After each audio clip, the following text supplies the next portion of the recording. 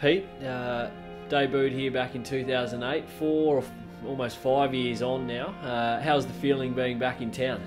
Yeah, it's a little bit different. It's yeah, obviously this time coming over here and being a bit more settled in the lineup makes it a more exciting tour, I suppose, in a sense that I have more of an idea that I'm going to play and play a part. Whereas that tour, I was just shocked to be actually get selected in the first place and be able to join a squad that boasted some players that I grew up idolising. So to be a part of that squad back then, and yeah, to get the sort of Stewie Clark having the bad elbow after the first test and get the opportunity in the second, it was yeah, quite amazing. In the warm-up that morning, yeah, punter let me know that I'd get my opportunity quite early, that Bingy would bowl the first over, but I'd get to partner him up from the other end and have a crack. So it was good in a way. It meant that I didn't have to stand out in the field for too long and wait and be nervous, and just sort of getting ready to bowl that first over. I knew I could get out of the way soon enough, and yeah, so second over of the day, I got my chance.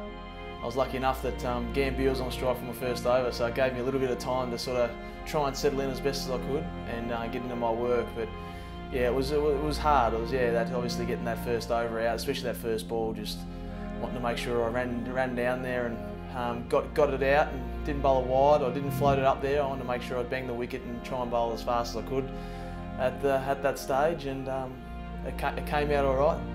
It'd been a pretty slow day. They had a few partnerships here and there, and Tendulkar had just started to get into his work. I think he'd passed the runs record during that innings as well, and so there's a lot of halts in play to celebrate that. Obviously being in India, and yeah, just wondering when's it going to come? Is it going to come, or who's it going to be? And so it'd been hard work, but yeah, I think it was the 82nd over, and yeah, I was lucky enough to get him fending forward a little bit and caught the outside edge, and my good mate Haydos in the slips there, yeah, took a nice catch diving forward, and yeah, got that first wicket out of the way, which was yeah, quite amazing feeling to get that first wicket. But yeah, to get someone like SachinTendulkar, it's something I'll remember for a very long time.